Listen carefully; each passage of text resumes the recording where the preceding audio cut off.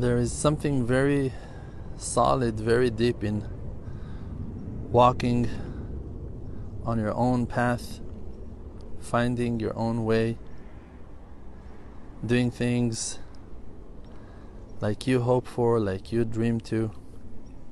There is something very grounding and healing in that. But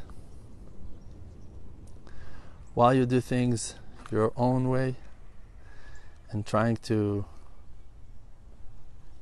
keep your principles and your dreams and your hopes to come true, you need to work very hard not to be self-centered.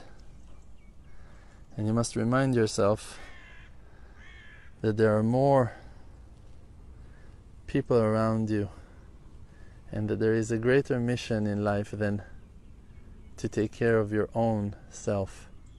It is great. But like that Hillel, the old and wise one, said, Im en ani li mili. If I'm not going to take care of myself, who will?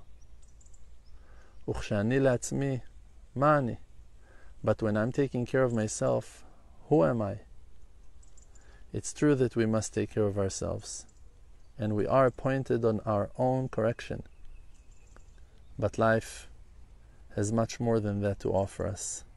Therefore, we must attach ourselves and connect ourselves to a higher level of existence, to have complete faith in the Creator, to listen to His signs and messages, and to follow His wisdom with an open heart, with open eyes.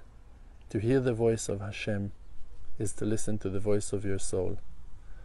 Never to ignore the positive messages of your soul.